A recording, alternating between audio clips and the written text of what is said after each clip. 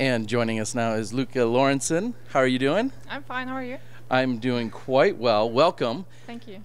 Are we learning that your visit here is just for this one event, and Yeah. then you're coming back later in the year? Yeah. Why are you coming just for one event? I think that I wasn't supposed to play Memorial, and then it was way too long for me to stay. And then I'm coming back in April, and then coming back again for Worlds, and then through Maple Hill. So, yeah, that was just what's best for me. So we're going to see you traveling back and forth a couple times, but you're, aside from disc golf, you've always been very competitive. And I did a little research, and I found out that you actually have done weightlifting, CrossFit, and international level of twirling. How many national titles and medals do you have? Oh my God, it's a lot. I don't know. Sorry, I don't know. Oh, so in addition to being one of Norway's best disc golfers, you have other things going on. What have you done to prepare yourself for this week? I've been training a lot of putting. I haven't really thrown like distance shots because it's so cold back home. So it's been like physically preparing, mentally putting. Yeah. And do you feel like you're fully prepared with everything that you need to do? Because you were out here for the last few days. We had some high winds, as you saw. Yeah.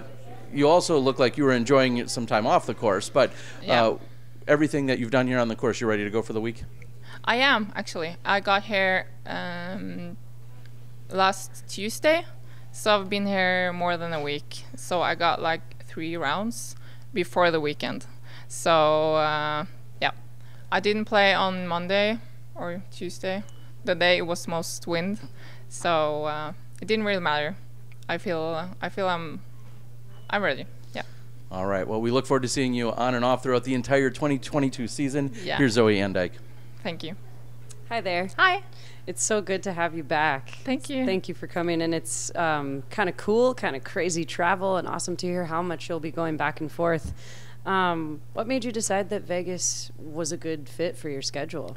I played Vegas right before COVID, and I felt like the course fits my game. So, and I joined my time, so I thought I wanted to come back. And it's cold back home, so I wanted to come and like practice, throw some shots, and start my season off. So that's why. Yeah. Awesome. So it's been a couple of years, obviously, due to the pandemic since you've been here. Can you tell us a little bit about the game-like mentality when you played tournaments back home versus coming over here to play the tournaments? Oh, big differences. Yeah, it's a big difference. Yeah. So we don't have a lot of female players back in Norway. So it's been mostly like big tournaments and going like to Finland and other places in Europe. But it's different. But when I play like international, like in Finland, where I have Henna, Evelina, and Kristin, that's more like it feels like here. So yeah, but it's a difference. Yeah. How many years have you been with Prodigy? So my first year was 2020. Okay. Yeah. Cool. So yeah, COVID. So okay. Yeah. So 2 years. Can you tell us your favorite molds in the bag? Yeah. So right now, it's probably A2 and D2. Yeah.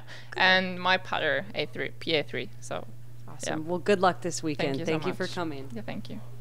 It was Mitch Phillips with Gatekeeper Media. Hi. Just 2 years after you joined the PDGA, you won the Norwegian Championships, not just once, but twice. Yeah. What does it look like to come into a sport? Terry mentioned, a decorated athlete in other places, but what does it look like now that you've come in, kind of say, hey, I'm here to stay, and then now coming to America for a pretty extensive tour? What does that confidence feel like, and what does it look like moving forward? It's definitely good to have that background and then to play really good when I started, and to have that start with winning nationals 2 years after I joined PDGA.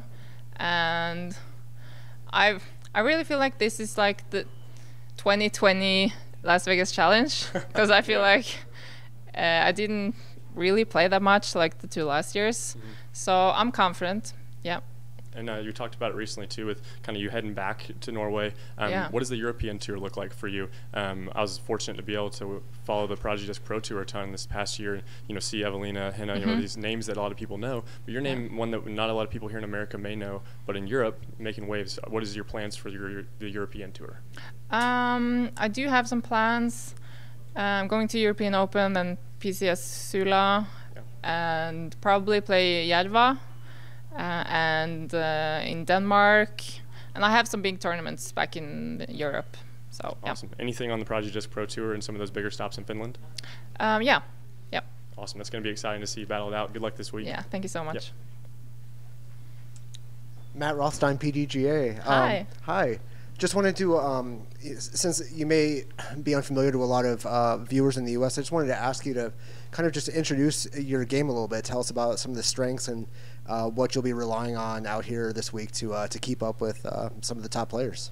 Okay, so usually I'm consistent, and I throw a lot of overstable discs. I feel like I can throw them far, so that's like my strength, and obviously my putting. So that's what I'm relying on. Yeah. Absolutely. And since it's been a couple years since you've been competing at this level, what are your goals coming into this event? So that's a hard one. I feel like I definitely want to do good, and I want to be on top. But I feel like top 10 is a good goal for me. Yeah.